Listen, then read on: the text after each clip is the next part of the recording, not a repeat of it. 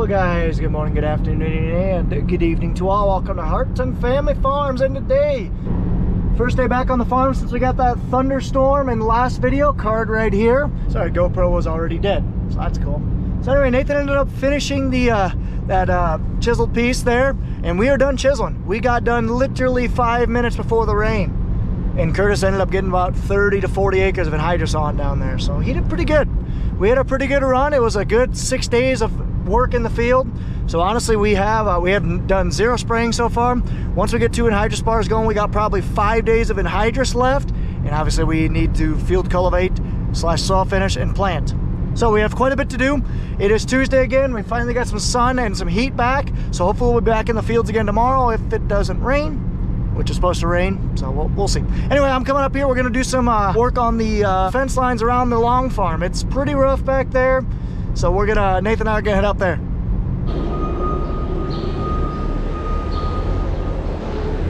Unloading seed. Fill them. So I'm gonna take this truck up to the dump trailer that my dad has. Nathan's gonna hook up to the flatbed. We're gonna load up the skid loaders. We're gonna head down and destroy some trees. Fueling, of course, because there can never be a full truck. We are loaded up and heading south. Nathan's got the TV 450B, the stump puller and the saw. I got the SV 340 and the grapple. Let's roll out. Neighbor's got some cover crop in there. What type of cover crop? No clue. He's got quite a bit of it. Hi, Jeff. So this is our stirk field. Did really well 2 years ago. Last year the corn did not so well. We think because of drainage issues. You can just look out there right now. That spot's wet, like real wet. That spot's wet. There's quite a bit of wet holes in here. It's a very low-lying field, and it is tiled, but I don't know how well. So we want to put beans in it this year, but we'll see, because there's a wet hole. I mean, everything's wet right now, don't get me wrong. We got 1 1/10 inch. So this is our stirk field. Did really well 2 years ago. Last year the corn did not so well. We think because of drainage issues. You can just look out there right now. That spot's wet, like real wet. That spot's wet. There's quite a bit of wet holes in here. It's a very low-lying field, and it is tiled, but I don't know how well. So we want to put beans in it this year, but we'll see, because there's a wet hole. I mean, everything's wet right now, don't get me wrong. We got 1 1/10 inch out of the last rainstorm, but like some of these are real wet. We're here. Let's go ahead and get the stuff unloaded.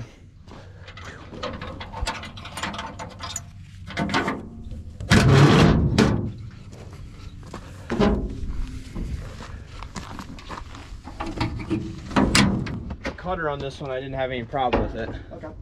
So since it's constantly running it.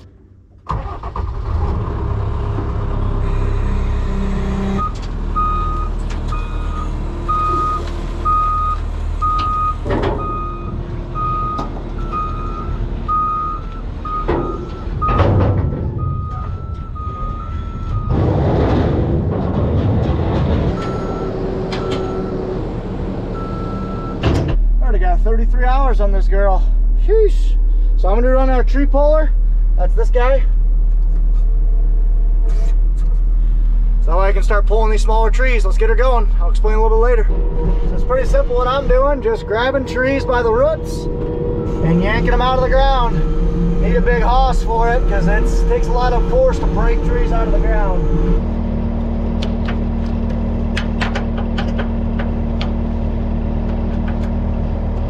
Grapple's all done, at least for now. So now we're gonna go ahead and slap this baby on the grapple. Sorry, the tree puller's all done. This thing is a freaking mini bulldozer. It's awesome. I'm just Nathan came through and just cut a bunch of trees down, and I am just coming through and pushing it into the siding. And this thing's a beast for it. Honestly, nothing will stop it. Not even like medium-sized trees, like 6-inch diameter trees. It just pushes them over. It's sweet. Oh, what are you doing down there? Anyway, this thing just pushes. Good grief. I'm literally just started from up there and just started yeeting all this stuff together. Same over there, just started pushing and pushing and pushing. I am impressed. I've never ran a CTL before, so I guess I'm not saying this case one is the best, but I'm saying a compact track loader over a wheeled skid loader, no comparison when out in the woods. This thing is amazing. And I haven't been filming a whole lot because it's really hard to film and run a skid steer effectively, so choosing to run the sits here to try to get some stuff done while I'm taking vacation. 35 hours on her. Not gonna lie to you guys, this is extremely satisfying. This fence line was littered with little small trees. Going up the hill was just disgusting. Trees everywhere. Now we just got a brush pile there and a brush pile there, and we went along this entire fence line, not fence line, but tree line here, and probably pushed in, oh, I don't know, a lot of trees. So for 2 hours worth of work, we definitely gained back probably, I don't know, it's hard to put an area on it, but maybe a 1/4 acre. But that's gonna pay us back because we're not gonna scratch our equipment. We're gonna have more yields because we got rid of some of the trees, the nuisance trees. No, we didn't get rid of the actual core trees. We're just basically taking out the trees that have overgrown and trying to grow out into our field, because trees, when they're in a big old forest, they try to go wherever they grow or reach to wherever there's sunlight. So they're gonna wanna reach out into our field. So they're gonna rob our nutrients, so they're gonna rob our sunlight. We don't want that. So we're not taking away any timber habitat because deer and other animals need that, but we're trying to also keep our farm ground. That's what we're trying to do. And this TV 450B, man. Now I'm gonna go ahead and move the trailers off the road.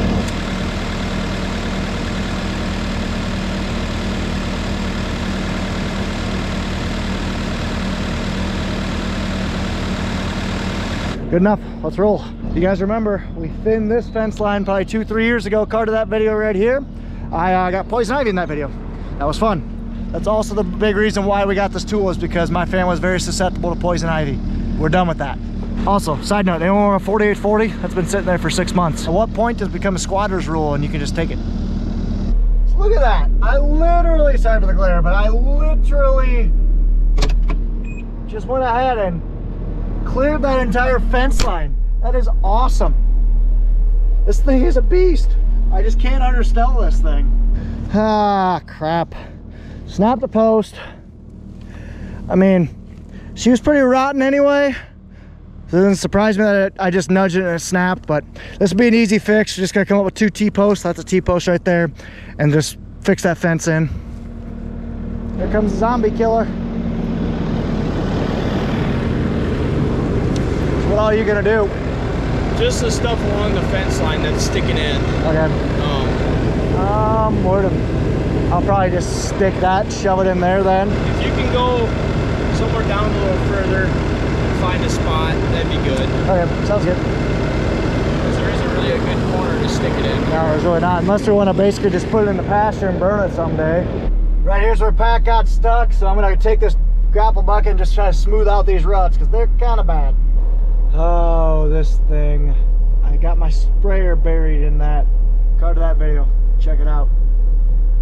Nightmares. Dang it, that saw's too quick. He's just demolishing that tree.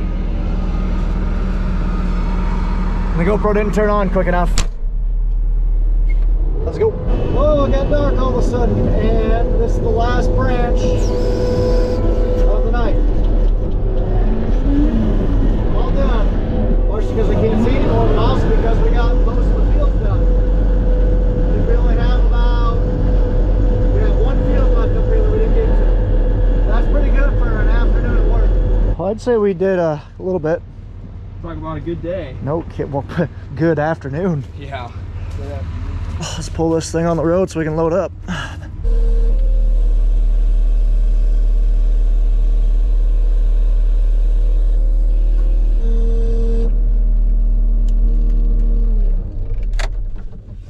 Now time to load this unit up.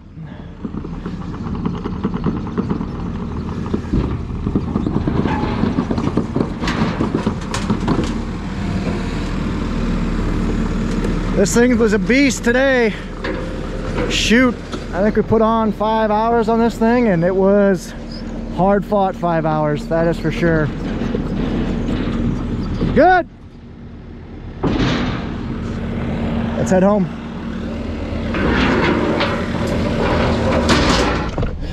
Oh, let's roll. Made it back. Go unload it. Putting this unit away.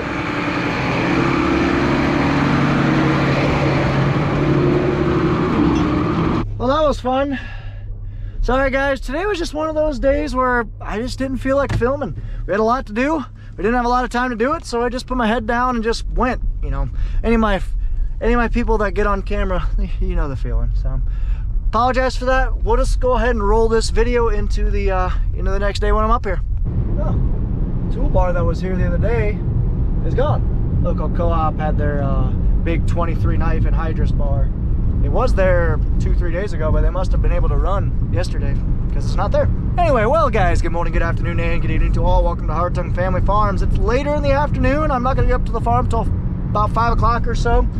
But we just had a big old storm going through, and we, for the most part, got missed. We were just about dried out. We were supposed to get an inch of rain today, and we got maybe 1/10 to 2/10 max. So we are thinking we might be able to run tomorrow afternoon, if not Friday. Saturday. So I'm going to come up today. I am going to get the sprayer ready to go. I got to replace that spray pipe, and I believe I have to do some other small stuff. I missed some greasers, all the etc. So anyway, let's get up to the farm. I believe I'm going to continue this video on the skid loader videos that I did a couple days ago. That was 3 days ago now. So first off, got some new t-shirts. What do you guys think? They're the dry fit kind. Trying out some for a potential merch order. You guys interested in some Hartung Family Farms merch? Try to go with hats kind of similar to this. Maybe some new t-shirts. I don't know, what do you think? Field on your left is going to be corn. It's already got anhydrous on it. It's been chiseled. This field right here is about half done with anhydrous. It is fully chiseled. And the split right here, the north part's going to be corn and the south part's going to be beans.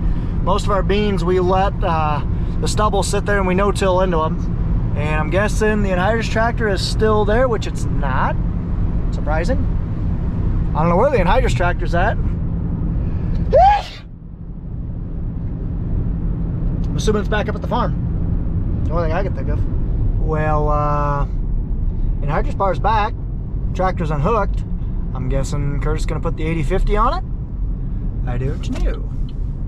But we got the Mini X back here. Gonna bring that back to the landlord that we got. And they're working on my sprayer, putting the fatties on. Nice. Oh, hey guys, you might also be wondering what the heck I did with my wrist. Well, I might have broke my thumb. Not 100% yet. It's for sure sprained. And a case tractor might have did it. I'll explain a little later. Not happy about it. Fatties are on. Nice. So we put flotation tires on our sprayer in the spring when we don't have any crops to run over, because the nice thing about a sprayer, you can put skinny tires on that are about as the width of the whatever that's called, mud flap, and you can get in between corn rows just no problem. But when you do that, you have a really narrow footprint on your sprayer for a heavy thing, so that can create compaction. So you want to limit compaction as much as possible. Therefore, you put 650 metric tires on there to space out your weight. So just looking over fluids, I do need to add some hydraulic oil. Kind of see right there. She's a little low, as in a lot of low. And then I also need to add some transmission fluid, because I'm also low on that. So let's figure that out. Curtis is bringing that out. Why, I don't know. And it is windier than the dickens, so I do apologize.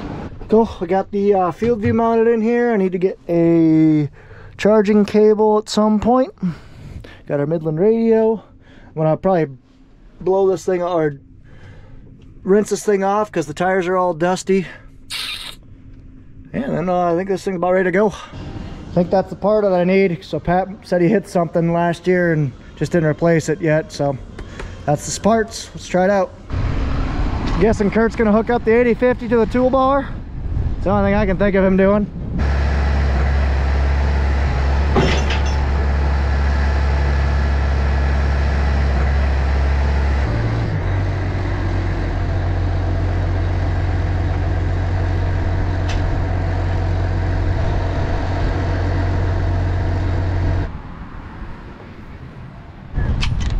Let's go ahead and lower this boom to the ground.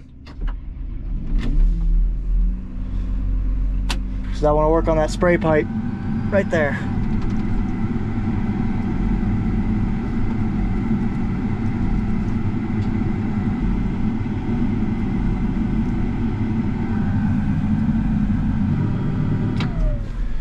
That'll be good enough. Now I can work on that spray pipe. We're just replacing that spray pipe right there. It's Pat hit something with it backing up last year, I'm guessing, and it kinked it. As you saw in this video, I was leaking.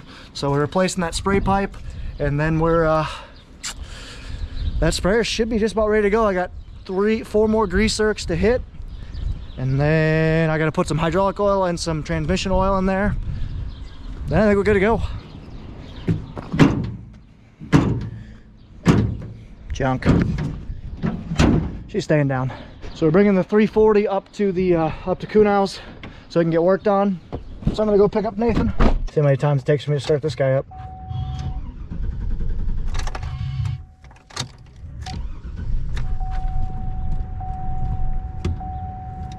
Two. Usually only 3. And she fires right up. Let's go pick up Nathan. And there's Curtis working on that boom. And yes, I'll get to this here right in a second, just because it was the red tractor that did it to me. Deader than a doorknob right now. She's pretty wet out, so there's not a whole lot of anhydrous getting put on. But don't worry, that'll change here probably by the weekend. A lot of new hay equipment. That's what we need right there. Yeah. But bigger. Yeah. Especially if we get into this wheat. Yeah, $7 wheat. It's gotta be more than that. That was closer to 10 at one point. Now we're putting that boom back together. It's freaking windy and cold out there, so I'm not recording outside. But I need to get some zip ties out of the 340 back here, if I can get back there.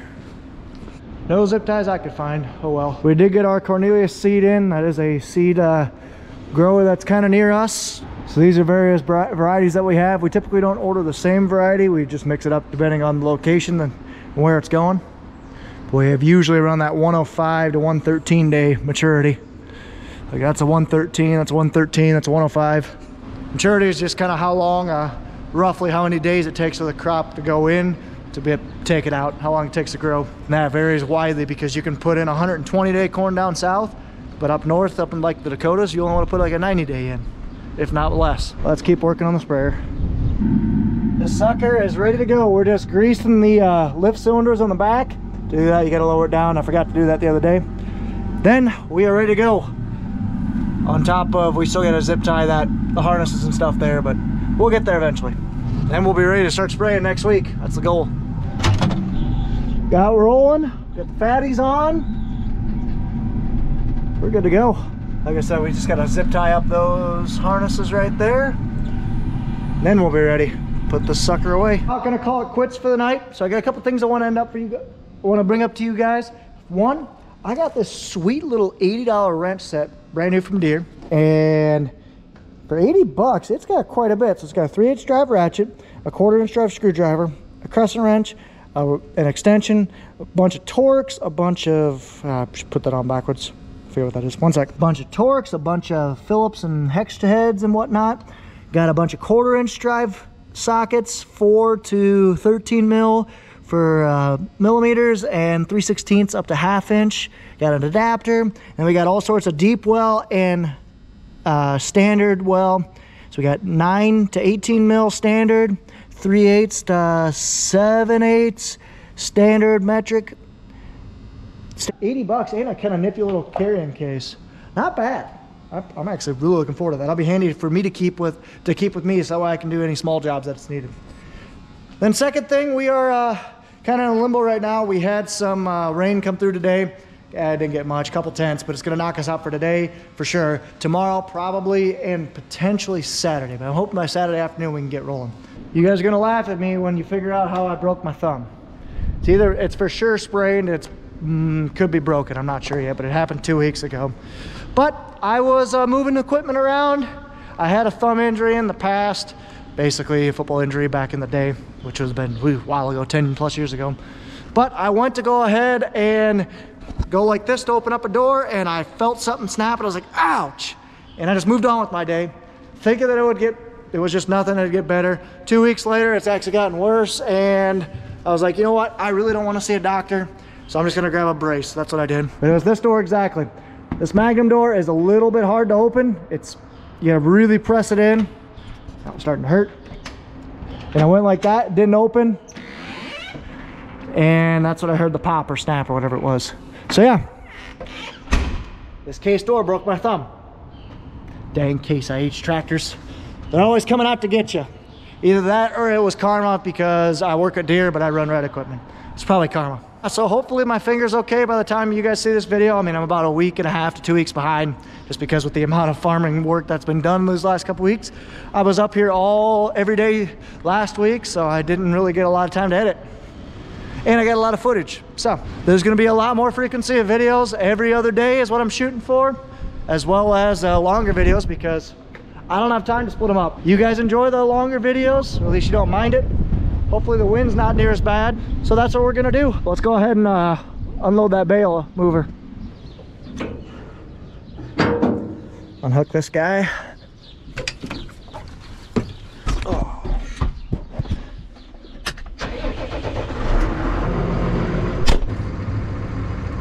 Easy as that to unhook from the bucket. There's Amber's piggies. She's got pigs for fair. Kind of a little embarrassing how long it took me to hook that up, so I'm not gonna film it. There's my hay rack.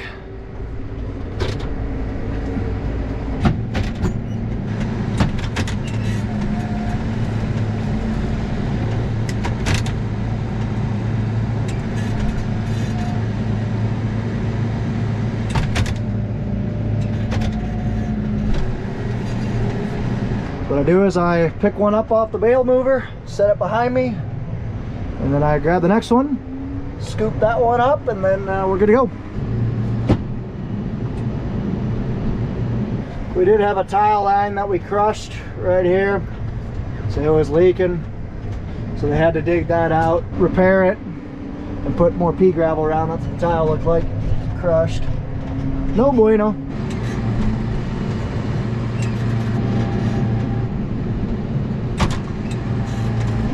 That thing is unloaded. So now I'll take these two back, stick that bale mover in the cubby right here where we like to keep it, and call it good.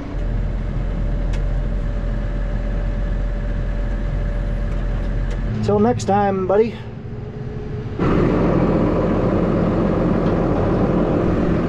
Now we'll switch buckets again, because we got to use this loader every day to load up the chopper truck, take feed down south. That we do. All done. Good enough, bud. Let's go ahead and talk to Grandma and call it a night. So the 340's dropped off. It's gonna get taken a look at tomorrow, just to kind of see if the Kunos can figure out anything on the transmission heat issues. And I spy something in this yard that looks like ours. I'll let you be the judge. It's in frame. It's in frame right now. I'll let you be the judge which is which. Plenty of options, and it's not that nice semi. Time for some supper with Grandma. I call it dinner, but supper. Hi, Cabby. Hi, Cabby. Hi, kitties. Hi, Cabby. What are you doing? What are you doing, Cabby? Oh, yep. You want milk. I know. I'm not gonna give you milk. You just want to suck. Oh, Cabby. Hi, Grandma.